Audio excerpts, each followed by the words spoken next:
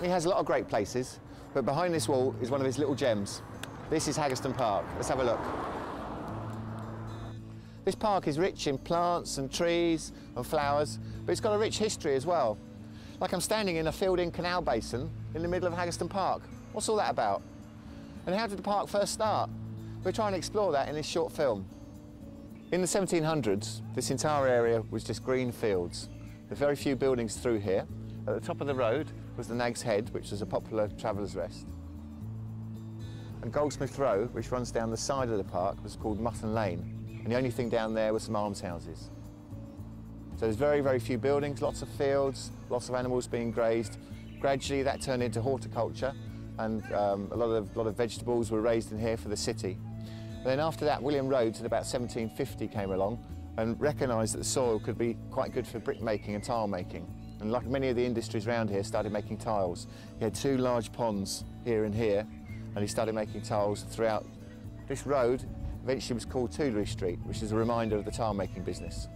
Other roads were set up, Busk Street, Maidstone Street, Essex Place, and all those roads had lots and lots and lots of houses built upon them. So eventually there was no green space here at all.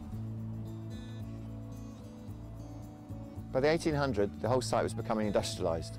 The Imperial Gas Light and Coke Company took over this site and started making gas from coke that was brought in to the Regent's Dock and brought down the Regent's Canal through into Haggerston Basin. The entire site was fairly much untouched during the start of the Second World War. That was until 1945. Well, the park had a very rich history, but there's one date that really stands out when everything changed around here. Let's go back there. It was an ordinary spring morning, 15th of March 1945, when everything changed. The gasworks behind me took a direct hit from a V2 bomb, and the whole site was obliterated.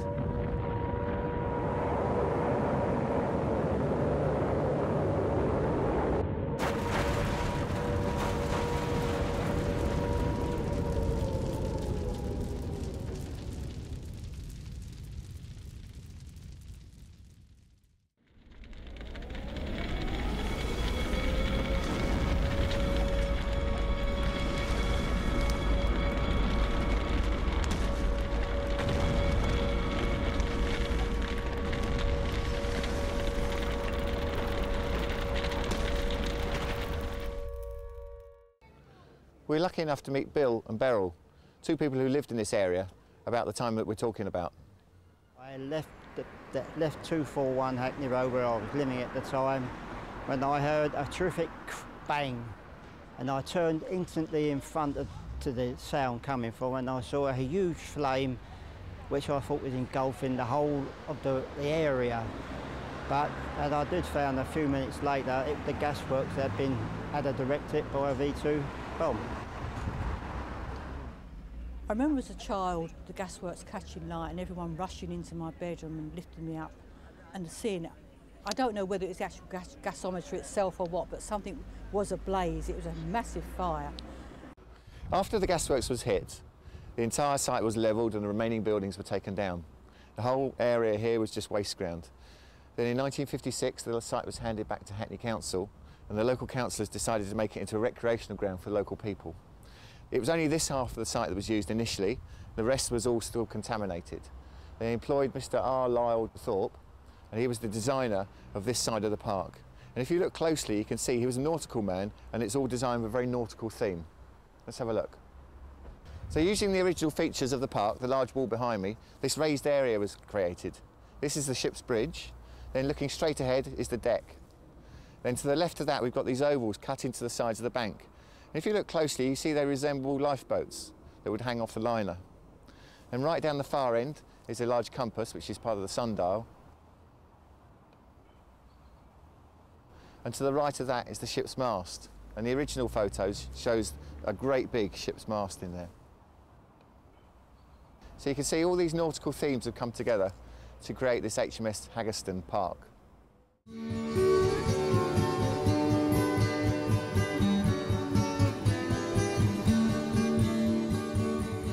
In the 1960s, all the houses that covered all this area were eventually cleared. It's part of the slum clearance.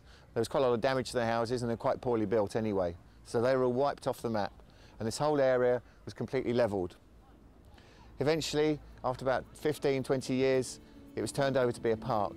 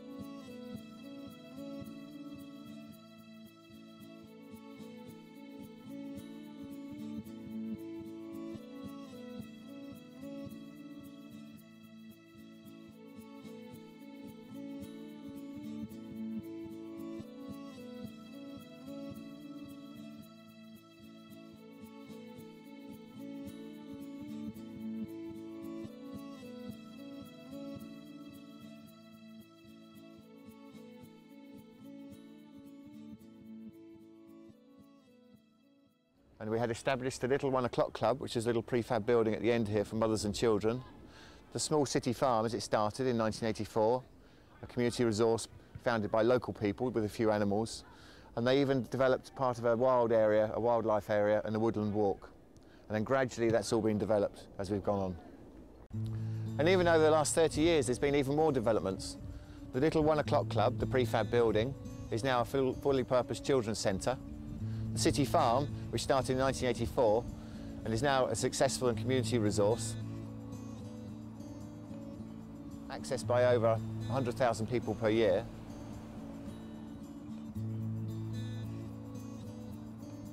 We were very honoured recently to have a visit from His Royal Highness the Prince of Wales and the Duchess of Cornwall. They came to see the city farm and to meet some of the hard-working volunteers from around the local area. But what we want to do is we want to recognise the history of the park and the things that have gone before us.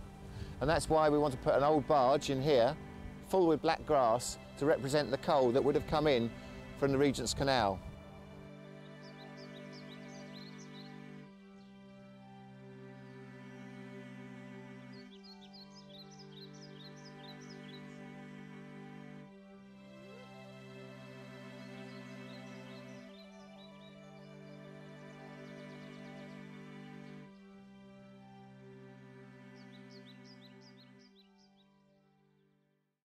From this basin, the coal would have gone across to the big gasworks, and we want to plant some poplar trees in a large circle to represent where the gasometer was. And then we want to have other interpretive pieces of information around the park so people remember and can see where we've come from and where we're going to.